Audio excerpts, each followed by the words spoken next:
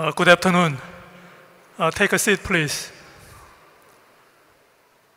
Welcome to the Chon Award winner laudation, Chon laudation lecture for Chon Award winner, Professor Phillip Griffiths. It is my great honor to introduce the speaker, Professor Mark Green from UCLA. He will highlight the work of Professor Griffiths. Let us welcome him.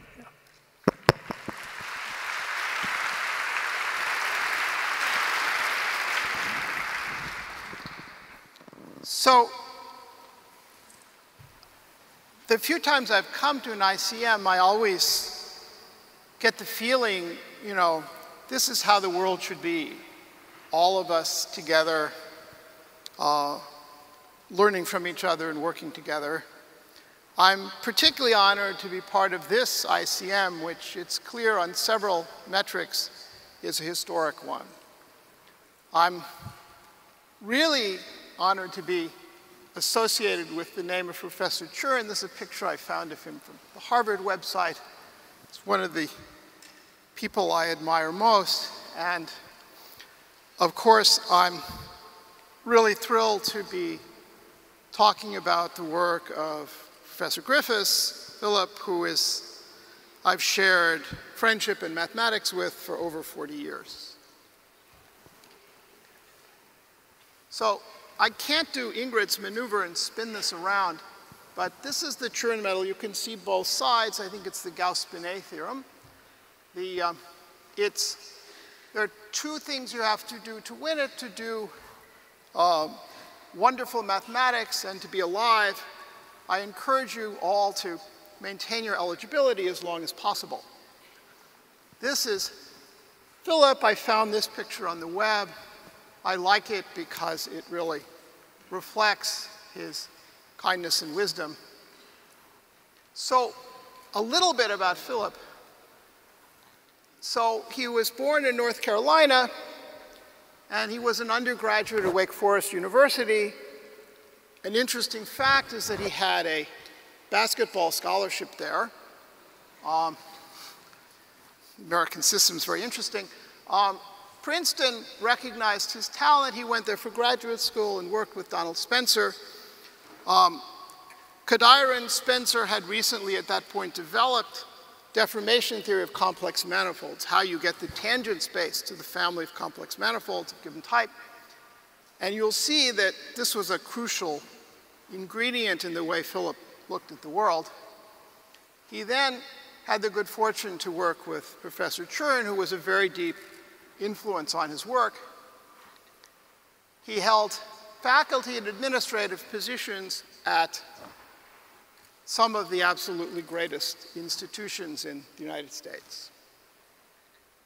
So he's celebrated for his students. There are many of his students who are quite distinguished mathematicians in their own right. This is the number of descendants he had. When I checked earlier on math genealogy, there are probably more now. I mean, it's staggering. If you think if all of them were here, they would fill a couple of sections of this. Actually, I hope they are all here. Now, just for comparison, Chern has 913 descendants. This is the gold standard. So his other offspring, as you can see, no expense was spared to take this high-quality photograph. The brown areas you see are the floor of our dining room. In the middle, you can see a volume that Philip edited from one of the Chern conferences. You also will see up there Principles of Algebraic Geometry. I have two copies, one for office, one for home. This is the one actually that looks better.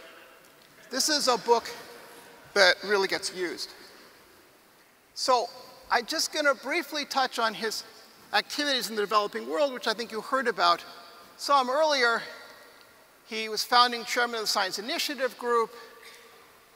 He is involved with the Millennium Science Initiative, with the Regional Initiative in Science and Education. And to come to the bottom line, the initiatives he's been involved with have benefited thousands of scientists, strengthened institutions, and bolstered national research systems. I sometimes tell young people that Philip is a good role model, but you shouldn't try to do everything he does. So this is a sampling, a kind of greatest hits, in my opinion, of some of Philip's work. This is what would fit on one slide.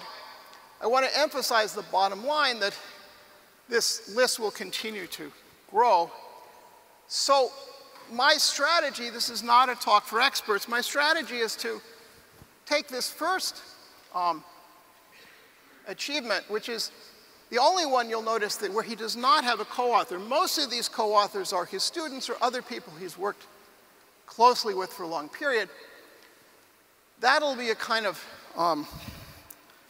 march into the heart of transcendental algebraic geometry.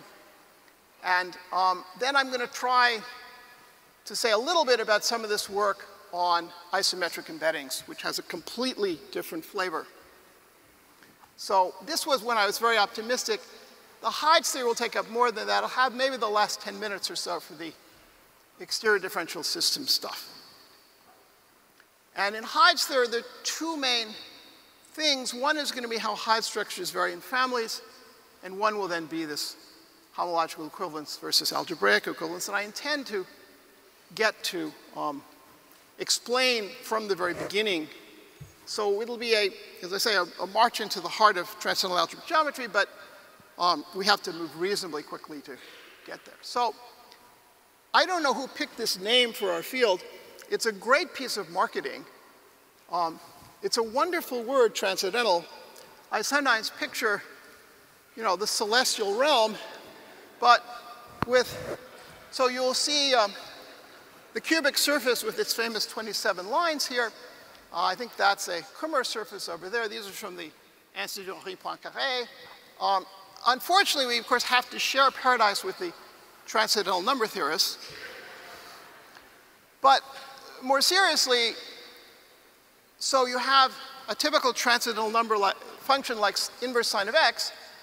Its derivative is algebraic. When you teach calculus, this is very unfortunate because your students have this simple thing to integrate and it gets complicated to have an answer. But for us, it's great because you have this complicated thing and you can differentiate it and it becomes simple. And that will come in at a later stage of the discussion. So in my time learning from Chern, this is really a direct quote. You can see that the differential geometers took this advice more to heart than the algebraic geometers. So I want to start in so you need the complex numbers to study transcendental functions, as you know from power series. And so I'm going to start with compact connected Riemann surfaces as motivation. It's interesting that of the 4 Fields medalists, that in Professor Mirzakhani's work, she used, of course, these surfaces over C, and in Professor Bhagava's work, he uses their incarnation as algebraic curves, and I'll talk about that connection a little bit later. So these, by the maximum principle, there are no global analytic functions on these except constants, but they do have global meromorphic functions. And so if you have a meromorphic function locally, at p, you can always pull out some factor of z minus p. It may be 1 over z minus p squared if you have a double pole. It might be z minus p cubed if you have a triple zero, times a function that locally is holomorphic and non-zero at p. You could also just get this by taking the residue at p. And if you take a formal finite sum here of these order of vanishing or poles times the point, this is called the divisor of f. So it's a formal sum like zero chains in topology. 2 of these are equal if the coefficients of every point are the same. So this is, of course, an infinite dimensional space. And the degree is just you add up the coefficients. So you take a double pole as -2 plus a triple zero, et cetera. You get a number. And first theorem about these is that on a global meromorphic function on a compact Riemann surface, this degree is always 0. So counting zeros and poles, you have the same number of zeros and poles. So this is, if you've never thought about it, easy to see. We all learn in complex analysis, if you have a region R whose boundary doesn't go through a zero pole, if you integrate 1 over 2 pi I df over f around this, you get the number of zeros minus the number of poles. Now, if you just triangulate your surface, you'll see that each edge occurs twice with opposite direction. And so if you just apply this, the left-hand side will add up to 0. So that proves that. Now, a little notation. So C of m star is the global meromorphic functions on M except the one that's identically 0. That function doesn't have a divisor. And div of m is the set of divisors. Div 0 of m is the ones of degree 0. And so we have that C of m star maps by this div map to divisors of degree 0. So, as I mentioned, the kernel of this is just the non-zero constant. And on the sphere, this map is surjective. So we know this. This is that in most complex analysis courses, right, you have quotients of polynomials. Those don't look like if the degrees of P and Q are different, like the same number of zeros and poles, but the point at infinity takes care of that. So if you have a complex torus, so this is C modulo a lattice, so like the set of all m plus n lambda, where m and n are integers, and lambda is not real, then you get a complex torus. It looks like a surface of genus 1. Now, in Professor Bargava's talk, to him these are given by an equation like y squared equals x cubed plus ax plus b. A and b are transcendental functions of lambda. So we've moved up to a different level where certain things are harder and certain things are easier. I emphasize that as lambda changes, these are not the same as complex manifolds, not the same as Riemann surfaces. There's not a biholomorphic map in general. And also that T is obviously a group. It's a group C modulo a subgroup. And so if you have P and Q and T, I'm going to denote temporarily with this circular plus sign their sum in T. You can apply this then to divisors. If you have something of divisor degree 0, you can just take summation NPP and add up in the torus, counting multiplicity. And Abel's theorem is that when you do this, the divisor of f has this extra condition beyond being of degree 0. The points with multiplicity have to add up to 0 in the torus. And in fact, then, the Abel-Jacobi theorem says that divisors of degree 0 surject onto T. That's rather easy here. And so you have a nice exact sequence. Again, this is not a difficult thing to prove. If you just integrate z df over f around the fundamental parallelogram, you'll rapidly see that that equals the sum of NPP by the residue theorem. But you can actually compute it and see that what you get is an element of the lattice. So if you go to surface of genus G, there's no way to add points. So something I learned from Philip is that if you have a case you don't understand, you go back to the case you do understand and figure out that you really don't understand that case fully. And so if you go back to the torus, another way to do things is to take your divisor of degree 0 and write it as the boundary of a one chain. So make a series of curves going from the poles to the zeros. And then you can integrate, and then you can integrate that dz along that path. And it's easy to see that's this thing we got by adding up the points in the torus. So modulo lambda, which if you change gamma by a cycle, you'll get elements of lambda here. That's what this is. And so this gives us an alternate construction of this map in Abel's theorem for the torus. So now The analog of dz does exist. These are called abelian differentials or holomorphic one forms. It's a global object on your Riemann surface. You can write it as f of z dz locally in z, where f is an analytic function, but dz transforms like a differential as in calculus. And the dimension of these is called the analytic genus, and a theorem which I'll discuss a bit later. This is the same as the usual topological genus, the number of handles or holes. So I'll write a basis of those, omega 1 to omega g. And now you can do what we just did for the torus. If you have something in degree 0, it's the boundary of a one chain.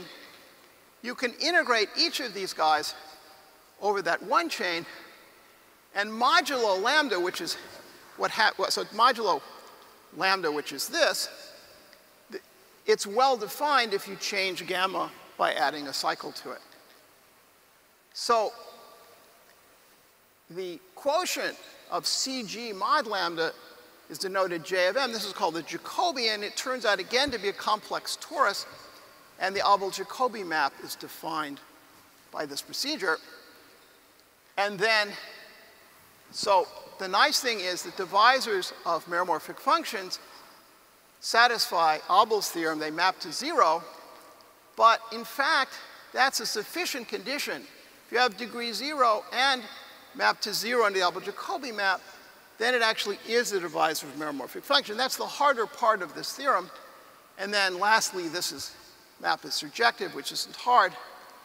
And so then you get that divisors of degree 0 mod divisors of meromorphic functions is isomorphic to this complex torus. Okay, so now I need to step back and tell you a few things about Hodge theory. So if you have a smooth n-dimensional manifold, so remember this is just a nice topological space. Locally it looks like Rn. x1 through xn will be local coordinates. They glue together in a C infinity way. Then we can introduce differentials, dx1 through dxn, just as one would in calculus, except that we legislate, we put in a new operation denoted by this wedge, and we legislate its anti-commutative. So when you switch the order, you put in a minus sign. And then a k-form is something which locally is a smooth function times a wedge of k of these dx's. And then there's this wonderful thing discovered by Poincaré and Cartan, the exterior derivative, which basically you just take what would be the ordinary calculus differential of fi1 through ik, and you wedge that with whatever is sitting over there. It looks like this depends on the choice of coordinates, but it's intrinsic. And then the miracle is that d squared is 0, basically because second partials commute, but we've made the dxi's not commute, and so everything cancels out. So if you have a topological k-chain on M, then it's well defined to integrate a k-form on M. The way these transform is exactly the change of variable formula for integration. And Stokes' theorem is that the integral of omega over the boundary of a k-chain is the same as integrating d omega over the k-chain. So this is, although it's called Stokes' theorem, it incorporates Green's theorem, divergence theorem, all the theorems of second-year calculus. You can think of it as saying that D is dual to boundary. So now we can define de Rham cohomology, which is just the closed k-forms mod the exact k-forms. So you sometimes see examples in calculus of vector fields where the curl is 0, but it's not a gradient if you have some singularity in the midst. But this gets turned around because now we define something exactly based on those failures. And de Rham's theorem is that this captures the traditional cohomology. If you use real valued forms, it gives you the real cohomology, or complex if you use complex valued forms. So because of Stokes' theorem, you have a topological k-cycle. If you integrate omega, it's independent of what choice of the de Rham class you use. So Lebesgue theory tells you what can be integrated, but differential forms tell you where you can integrate things. So the Hodge theorem now, so the fact that you have a choice of de Rham representative, you might want to pick a unique one.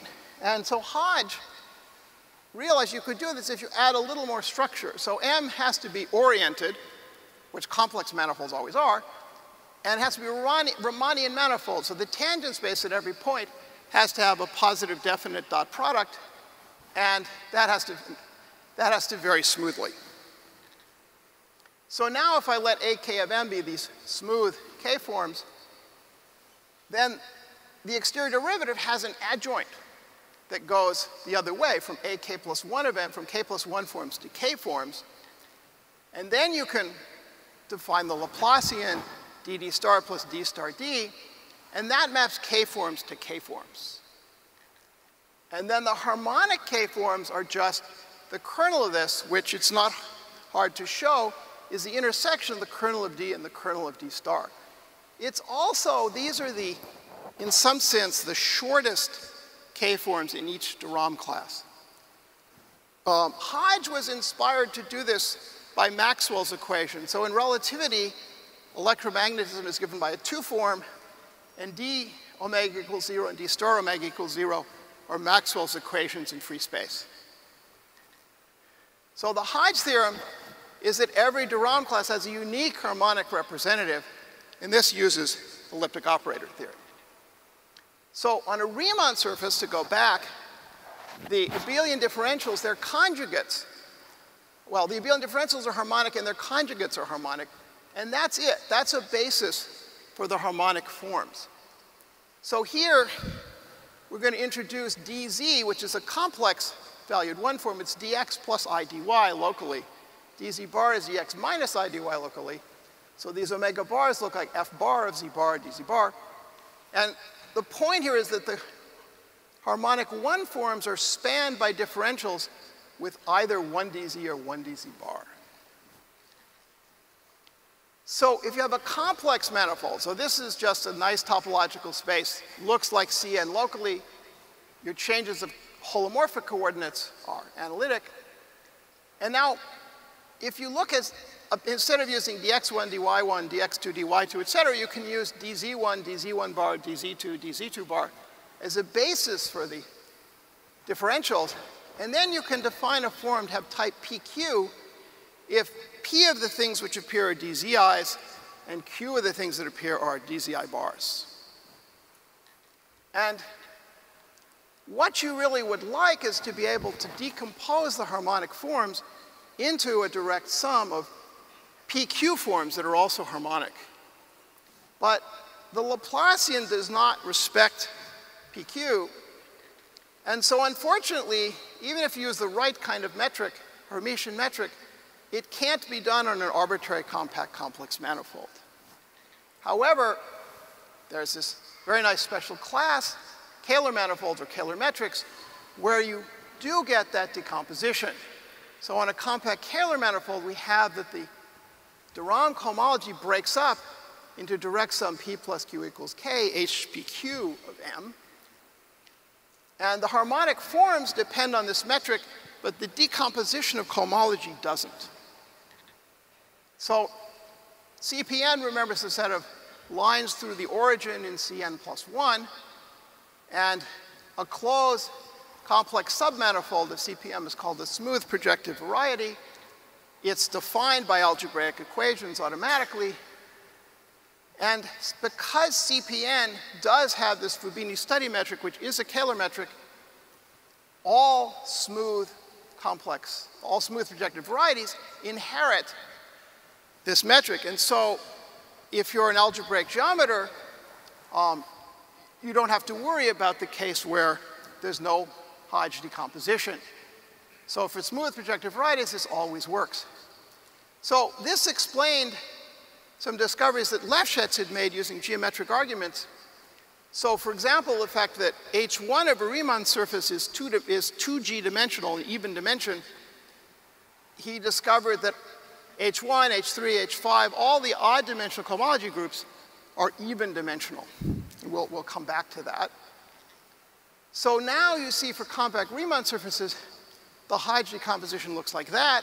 the H10 is the abelian differentials, H01 is the conjugates. So this explains why the analytic genus equals the topological genus. And when the dust settles, a nice way of writing the Jacobian, it's H10 of M modulo the first cohomology of M with integral coefficients. We'll see why we want that formulation in a little bit. So this is where things take a different turn. So it's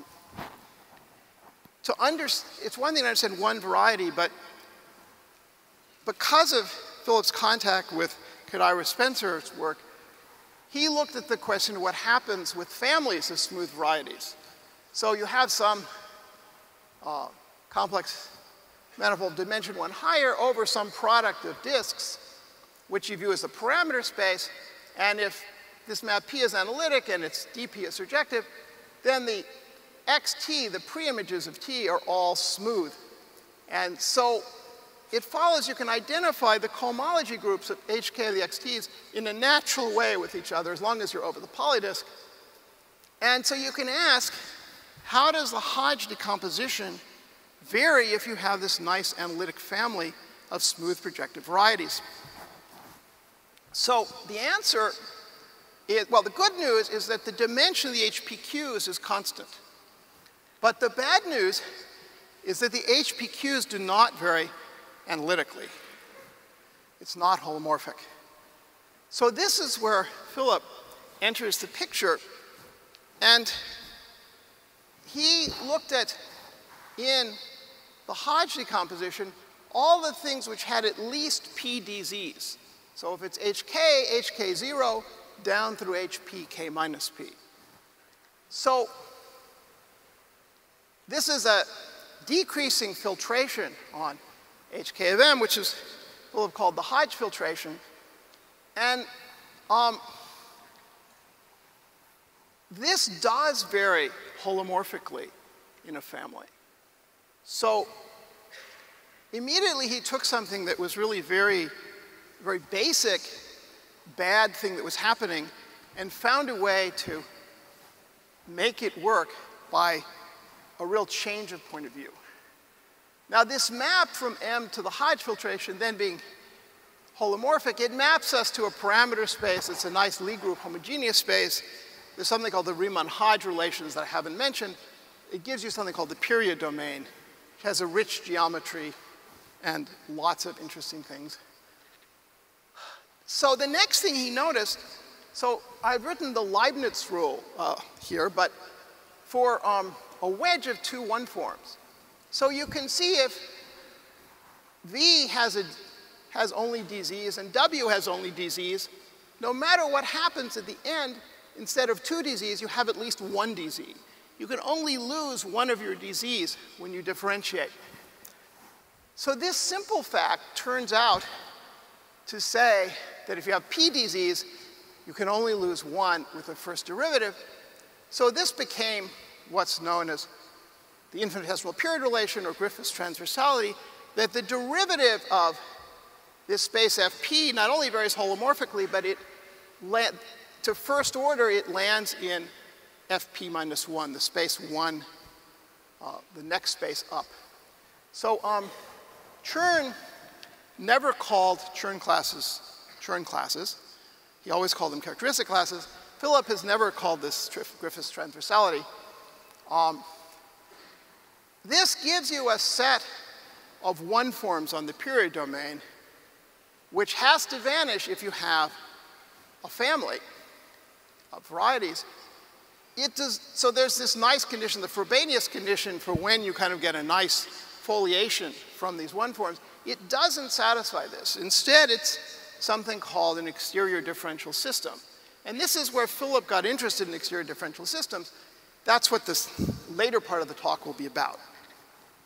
Okay, so we're getting close to the big problem that he solved. So now, if you have a smooth projective variety, a subset that's defined by algebraic equations is called an algebraic subvariety. These may not be smooth. They may have singularities. But despite that, with a little bit of algebra, you can define its dimension. And now the codimension of W is the difference. It turns out that's the best thing to look at is the difference between the dimension of this subvariety and the dimension of M. Now, we're now going to take finite formal linear combinations of subvarieties with integer coefficients. We saw this already with divisors. And so that's denoted Zp of M. And if you want to use rational coefficients, which we'll only do once, I'll put a Q there. So these are the codimension P algebraic cycles. If the default is integral coefficients, but otherwise rational coefficients.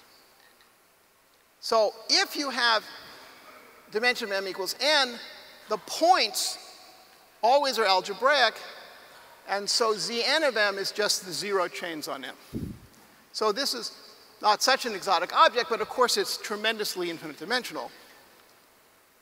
So if you have such a thing, you can look at its cohomology class, because each of the Zi's has dimension 2n minus 2p. You can look at its homology class, and then if you have a cycle, you just add up the homology classes.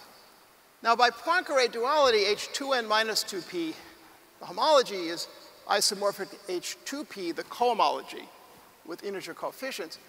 So you can take the homology class and get a class A to Z in H2p of MZ, the Poincare dual class. The reason to switch to cohomology, which for some of you may seem like a bad thing to do, is that you've got all this rich structure, particularly this PQ decomposition that you then can apply. And so Hodge noticed that when you change coefficients to C and do the Hodge decomposition, that this A to Z always lands in the PP part. This is because back on the ZIs, the only way to have a form of top degree 2n minus 2p, well, is to have wedge all the DZs and all the DZ bars together. They're only n minus p DZs and only n minus p DZ bars on there. So that's why you land there. So it's in the image of the integral cohomology and HPP. And so, of course, the famous problem is if you do this, except you have to use rational coefficients, there are counterexamples otherwise, that this is a sufficient condition to come from an algebraic cycle. So again, if you didn't do cycles and you just did subvarieties, then you get into questions of what's called effectiveness. It's very difficult to do this, but this works. So there's no known. And of course, this is one of the million-dollar problems. Someone, I forget who I was talking to, said, this is certainly one of the most difficult of the $1 million problems. So Philip, there was an issue of how to define an intermediate Jacobian to play the role as Jacobian plays for Riemann surfaces. So Philip found this very nice definition.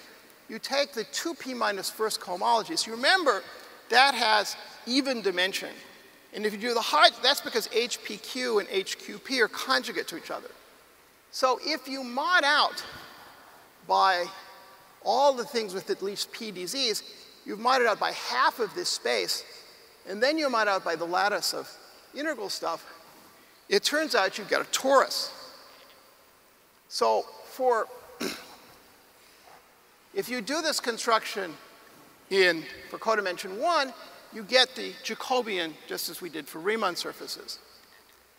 Now, something I haven't mentioned until now, although it's quite crucial, is that what happens with the Jacobian of Riemann surfaces is a great piece of good fortune that it turns out, although you use a transcendental construction, that you land in the world of algebraic geometry. So this, in fact, is one. So not all complex tori can be realized as smooth projective varieties, but the Jacobian always can in a natural way. So if you look at J2 of M, for example, this is H03 plus H12 mod H3. It turns out that in general, starting with J2, this is not an abelian variety. So this, of course, initially might strike you as a terrible thing. But we'll see that, as often happens in mathematics, it terrible things turn out to be good things. So Griffiths proved that if you define the intermediate Jacobian this way, that again, if you have an analytic family of xt's, that these intermediate Jacobians vary holomorphically. Now, this was not the first major intermediate Jacobian construction. So André Weil, one of the unquestionably great mathematicians of the 20th century, had constructed an intermediate Jacobian that is an abelian variety. So, but it doesn't vary analytically in families. So Philip told me the story, which I hope he won't mind my telling, that when he was a young person, he was supposed to give a talk on Weil's construction, but unfortunately, when he was ready to prepare the talk, somehow he didn't have the paper available. And there's some very difficult signs in the construction of Weil's intermediate Jacobian. And so he said to himself, well, I can't just figure out these signs, but these have to vary analytically in a family, and so I'll see what signs you have for that to be true. And so as he put it to me, I got the signs wrong. So imagine to yourself you're a young mathematician and you got the signs wrong relative to a construction done by one of the greatest mathematicians in the century you're living in. It takes a lot of guts to persist. And that's what Philip did. So you'll see in a minute why this all works out really well. So I'm going to see how I'm doing on time. Oh, okay. So now I want to define these three types of equivalence on cycles. So homological equivalence is easy. If the homology class is 0, that's what it means to be homologically equivalent to 0. Now there's another notion which takes a little longer to understand. So if you have a compact connected Riemann surface C, you can look at a codimension P cycle on M cross C, which you can regard for each T and C as being a family of cycles on M parametrized by C. So you can get from the 1 over M cross P to the 1 over M cross Q by an algebraic family. So the way to picture this is you have this cycle that's homologous to 0. You can fill in some geometric thing of which it's the boundary. But here you're asking to fill in a very special kind of thing. Namely, if you trace just a regular one chain from P to Q and look at the preimages, you get a very special thing of which this is the boundary. So if that happens, it's said to be algebraically equivalent to 0. And then you take the equivalence relation you get by taking sums of such things coming by that construction. If you insist not on using any compact Riemann surface, but it has to be the Riemann sphere, then it has to be of genus 0, you get what's called rational equivalence. And so it's progressively more restrictive to be, it's harder to be algebraically equivalent to 0 than homologically. It's harder to be rationally than algebraically. So for Riemann surfaces, the cycles that are homologous to 0 are just the divisors of degree 0, which is why I told you about them at the beginning. But likewise, because you can just use M as the curve in the definition of algebraic equivalence, it's also the same for algebraic equivalence. Rational equivalence turns out to be being a divisor of a meromorphic function. So everything we saw before is just an instance of these equivalence relations. So note that in this case, algebraic equivalence and homological equivalence are the same. But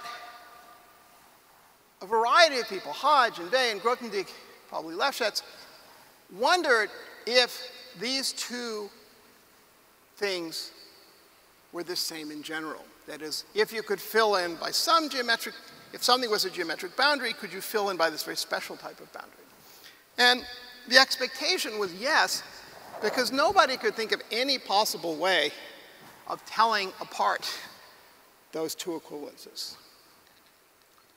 So this is where the definition of the intermediate Jacobian that Philip came up with begins to come in. So the Abel-Jacobi map for M takes you from cycles homologous to 0 to his intermediate Jacobian. You write Z as a boundary, and now you integrate 2p minus 1 forms over that boundary. And it works as long as omega has at least p dz's. I don't want to go into quite why that's the right thing, but it does. And furthermore, Griffiths showed that things that are rationally equivalent to 0 map to 0 under this Abel-Jacobi map, just as they did for Abel's theorem. Now, so you're getting a map from homological mod rational equivalence to the intermediate Jacobian. It's now known this is neither injective nor surjective once you get to codimension 2 or higher.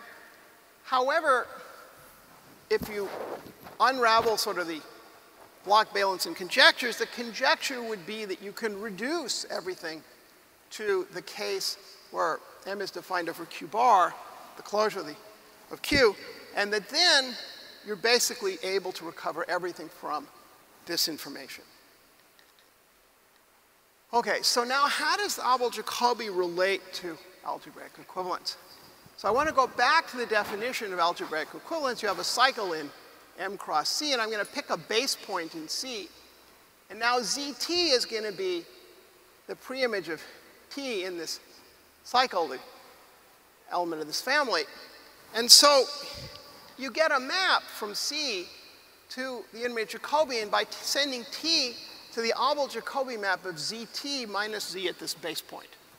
So ZT minus ZT0 is algebraically equivalent to 0 by definition, and you can map into there. Now you also can map C to its Jacobian by mapping T to the Abel-Jacobi map for C, just the regular Riemann surface one, of T minus T0. And then it's a very easy universal property that the first map has to factor through the second map. It's just a map of complex tori, which is literally a linear map on the C's. This is some CG mod lambda, that's some other something mod lambda prime. It's just a linear map. Now, you remember I told you that J of C is an abelian variety and JP of M is not an abelian variety. That was supposed to be a bad thing. But you see what ends up happening is that the image of the cycles algebraically equivalent to 0 have to land in the largest abelian variety. So it turns out there's a natural maximal abelian subvariety of JP of M. And the image of the Abel-Jacobi map has to land in there, which you can see really from this because it factors through J of C. So now you have a map from the quotient of cycles homologous to 0 mod cycles algebraically equivalent to 0 to Griffiths Jacobian modulo its maximal abelian subthing. So this quotient over here now is called the Griffiths group. We need a couple more slides before we can call it that. But you see now you have a way to potentially detect the difference between these two things. If you could find some cycle homologous to 0 that mapped to something non-zero there. Okay, so the key tool here is something called normal functions. These go back to Poincaré and Lefschetz, and it's a very beautiful geometric idea. So, and I apologize, I noticed there's one part of my thing which didn't come through. So this is supposed to be eta sub h. So you have V that's in CPN, and you have Z that's a codimension P cycle in V. Now Z is called primitive if it's homologous, if you intersect it with H, and then it's homologous to 0 on V intersect H. So if it's primitive, then on Z intersect H is homologous to 0 on V intersect H, you can take its Abel-Jacobi map to JP of V intersect H. So you therefore get this map called nu sub z, the normal function that takes you from the hyperplanes in CPN to the union of all of these intermediate Jacobians. And remember, these intermediate Jacobians, Philip had shown, they vary holomorphically in a family. So this is going to be something, a nice holomorphic object, and this will be a holomorphic map. So we're now going to pick a general line in this set of hyperplanes. In other words, we're going to take things in the form A1H1 plus A2H2 for two hyperplanes. And you can choose this so when it intersects B intersect H, you get mild singularities occasionally, but mostly it's smooth. And we can define intermediate Jacobian even for those. And so we get an analytic map from this sphere to the union of all of these intermediate Jacobians. And the theorem is that if you have something that's primitive but not homologous to 0, it injects into the set of such maps. So the normal function detects whether a primitive cycle is homologous to 0 or not. So now we come to the bottom line. So you start with a quintic fourfold in CP5, and you can choose one so that it's got some primitive cycles that aren't homologous to 0. And you can arrange that for almost all H, the intermediate Jacobian of V intersect H has no abelian part.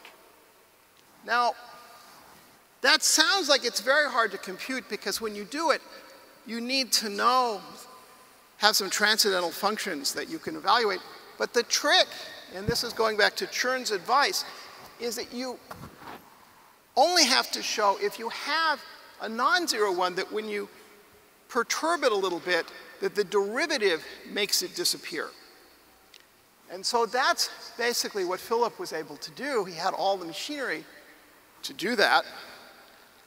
So now, if you choose such a z, then nu z of h is in the intermediate Jacobian, and it can't be identically 0. It has to be non-zero on an open set. But if it landed in the abelian part of the intermediate Jacobian, since that's 0, it would have to map to 0. So therefore, when you do this, z intersect h for such an h, you can't say which h, but you know there's such h's. Although it's homologous to 0, it cannot be algebraically equivalent to 0. And so that's the proof of this remarkable result. Now I feel that, well, as I said, the key idea is this transcendental to algebraic. I mean, there are many beautiful ideas you have to do these computations. I mean, at that point, Philip was creating a whole set of ways to compute things, very much inspired by work of Poincaré and Cartan and Lefschetz and so forth and Hodge. So I feel, since you've followed me this far, that I should tell you about the referee's report for this piece of work. I mean, probably all of us dream about doing something like this and imagine what the referee's report will look like. I thought you deserved to see it, so here it is. This is Stone Age mathematics. Do it in general.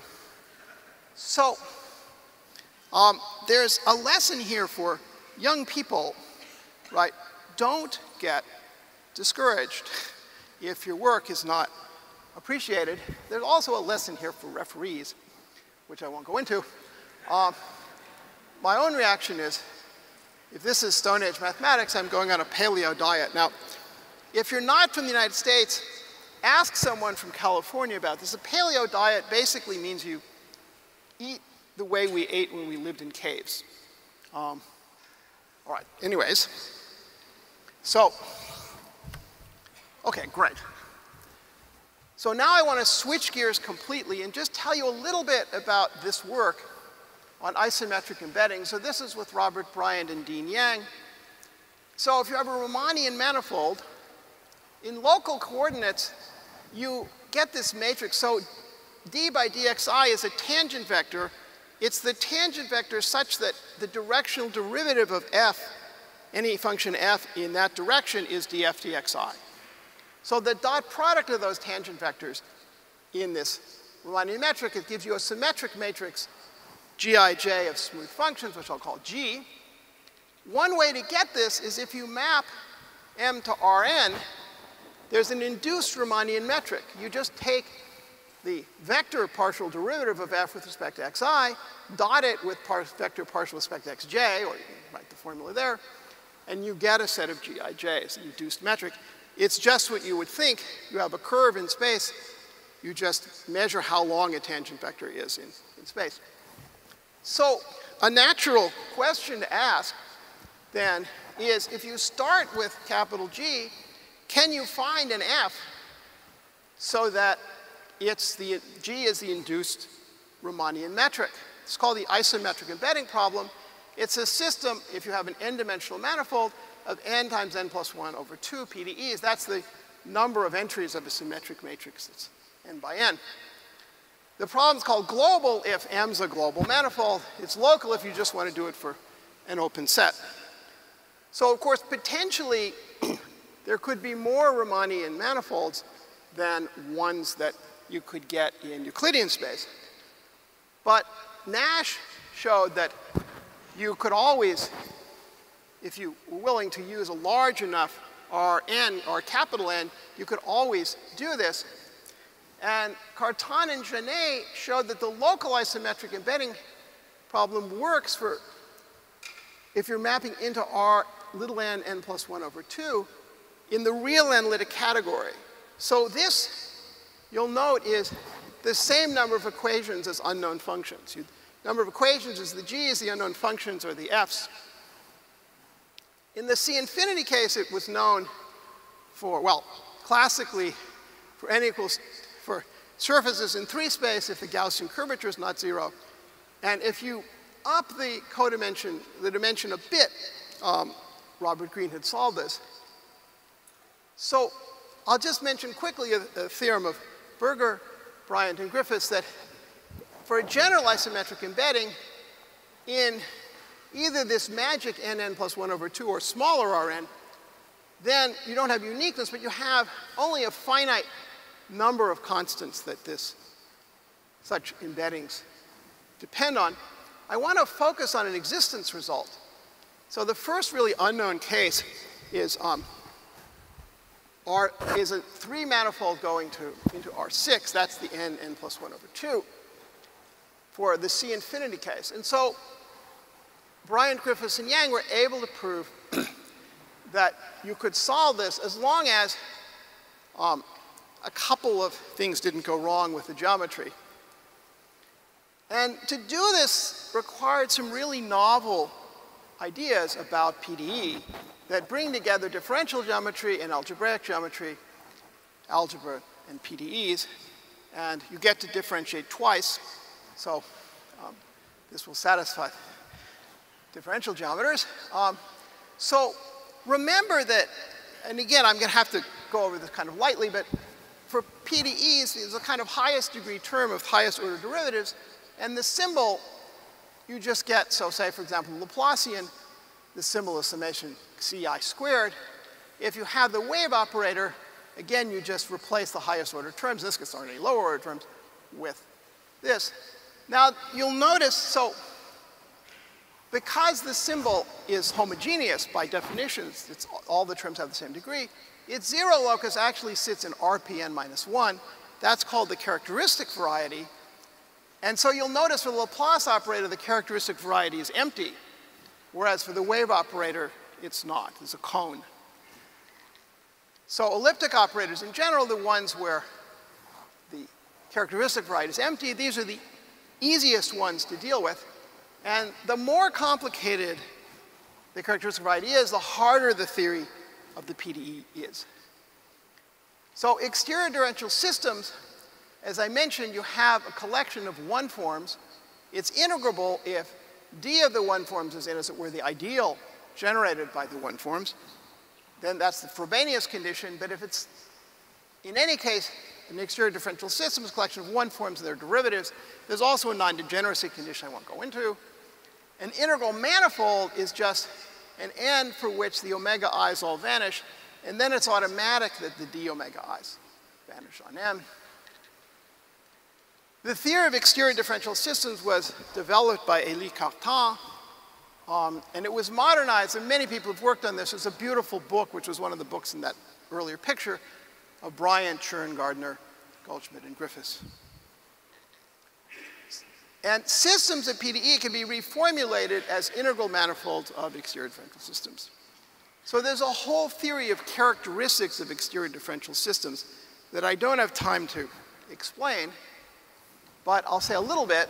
So if you take the dual of the tangent bundle to M and projectivize by replacing each of these by an RPN minus 1, then associated to an exterior differential system on M, you get what's called the characteristic sheaf on this projectivized cotangent bundle.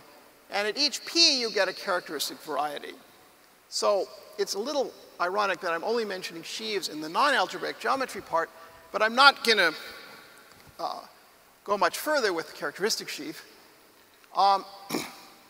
So the beautiful part, and I'm sorry this kind of got carried over, for the Cartan-Genet case, the characteristic of variety turns out to be a hypersurface of degree n in RPN minus 1. So the 1 is kind of the wrong place there. So when n equals 2, it's a quadric. And if you have a real quadric, it would be x squared plus y squared, which has no zeros, or x squared minus y squared, which has 2 zeros. And exactly, it's empty if the Gaussian curvature is positive, and it's 2 points if the Gaussian curvature is negative. So the second fundamental form, if you have an embedding of M and Rn, then the first partials of F as vectors span the tangent space to the image, which I'll also refer to as T of M. And the normal space, well, differential geometers like to think of this as being perpendicular to the tangent space, but you can also think of it as being the quotient of tangent space of Rn by tangent space of M.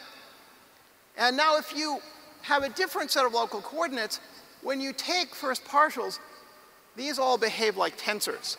But when you take second partials, there's this unfortunate last term in the lower line there doesn't behave like a tensor, but it's all linear combinations of df dyr.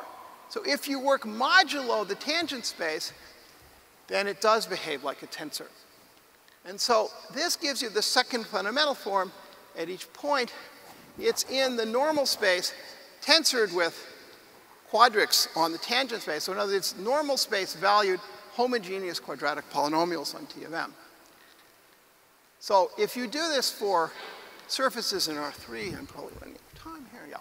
Okay, so I'm going to assume you've maybe seen surfaces in R3, but the key thing is that when the second fundamental form for surface in R3 factors into linear factors when the Gauss curvature is negative, and it doesn't when it's positive. The classical object, the second fundamental form, turns out to be the symbol for the local isometric embedding problem. That was a great insight. And so then you can say what the characteristic variety is. It's the set of all u's such that for some one of these quadrics, that quadric factors into u times something else. So we have a collection of quadrics coming from the second fundamental form, and at least one of these has u as a factor. That gives you the characteristic variety. This is, of course, a cone then in projectivized tangent space. Now, the last crucial thing is, so if you look at all the possible ways you can solve this, the condition for u to be a factor is that equation I wrote, this system of linear equations, summation w mu, et cetera. The w's and the v's are variables, the q's are known, and the u's are what you want to solve for. And you'll find it's exactly the same number of equations as unknowns. There's one big determinant that vanishes, and you can see when you look at that determinant, the ui's appear in n of the columns, and so it has codimension 1 in degree n. So a few things about CP. It turns out that CP is really the crucial thing in recovering the second fundamental form. I call it the one ring to rule them all. I'll give you a second to take in the contradiction in this picture. And then after that, you need estimates. It's PDE. You look at the linearized problem, and then there's an iteration scheme that lets you solve. So thank you very much. Thank you very much. Thank you very much for the wonderful talk. Are there any questions? Maybe we have one question. Okay, I have one question. For the Hodge conjecture, we haven't seen much progress on this conjecture. What's the expectation for any possible form of solution? Well, of course, I don't think the Clay Foundation, I think the Clay Foundation can keep that $1 million in long-term investments. I don't see any immediate prospect, but of course, I think people with any major problem, you would say that the week before it's solved. Okay. Okay, local organizing committee prepared a present for the speaker, the Samsung Galaxy Tab, yes, yeah. I'm sorry, I'm not a speaker. Yeah, Professor Phillip Griffiths. Well, thank you. Well, thank you.